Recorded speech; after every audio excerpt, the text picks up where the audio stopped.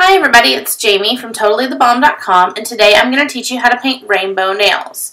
These nails are super easy. You just need nail strippers in all the colors of the rainbow. If you don't have nail strippers, then you can just buy nail brushes. They're pretty cheap. I'll put a link in the comments.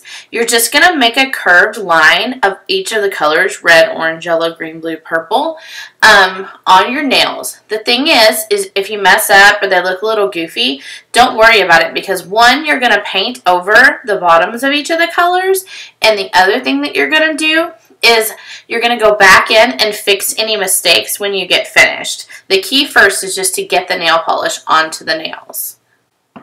Now when you finish with all the colors, just go back over the colors in any spots that you missed, and you'll have perfect rainbow nails.